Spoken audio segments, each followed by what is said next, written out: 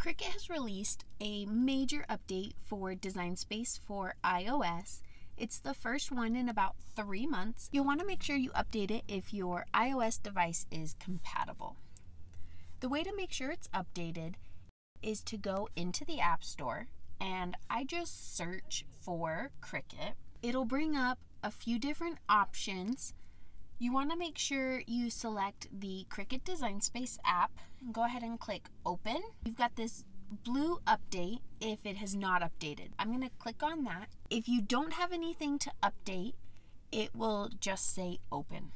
This is the first update in about 3 months. You can click on the version history to get a brief overview of what's new. This is only for iOS devices with version 14 and above. If your iOS device is not able to do that update, you will not be able to get these features. Once it's updated, you'll see that open button. You'll go ahead and click on that. It lets you know that the update includes a refreshed design as well as new features like kerning, spell check, and right to left text. The canvas is where you'll see the biggest evidence of the refresh. All of the icons look different. Let's start with kerning. So I'm going into text, system fonts, and I'm going to use the I Love Glitter font since it works really well to show kerning. It starts with a box that says text. You go ahead and type in your own text like normal, and you'll see that the spacing is beautiful. The letters are touching each other really well instead of being very spaced out. You can still adjust your letter spacing if you want to, but the default is really nice. Spell check is now included. It is the system version of your autocorrect, your autocomplete, and your spell check. It'll work within the app, but it will not show you on the canvas. Design Space now supports dark mode if you are working late at night and you don't want the bright white light. You can also now use keyboard shortcuts if you use a separate keyboard. So you can use Command C, etc. to copy and paste and the other shortcuts. In images, one of the new filters is you can search by language.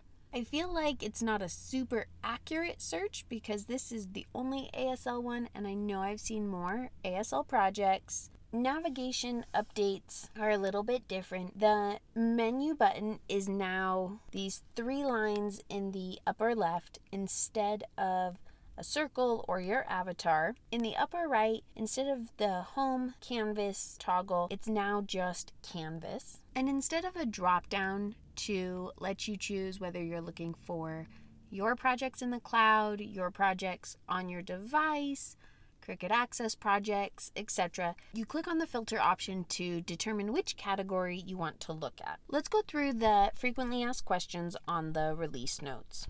In order to get version 5.00, you do need iOS 14 and higher. Version 4.16.1 will continue to be supported for now. They don't have an estimated time frame to stop supporting it. It will not be receiving new features or new functionality. It asks, will updating to version 5.00 affect your saved projects, your purchased content, and your uploaded images? Their short answer is no. All of the projects saved only to your device and your downloaded items will still be accessible for use, and you'll go into the saved to this device filter. Mine, when I opened it, I did get a pop-up saying that not all my projects transferred and that I need to call customer support. At the time of recording this, I have not done yet. Nothing is changing with purchasing content or doing Cricut Access. You can still do it in the app and it'll be processed through iTunes. The app is supposed to give faster performance. Some other updates to text on the canvas is the diacritics and ligatures are now supported and inline text editing. I hope it was helpful to see this major iOS update. If you want to see more videos about using Design Space on iOS and desktop, go ahead and make sure you hit the subscribe button and the notification bell so you know when I release new videos. Thanks so much for watching, and until next time, bye.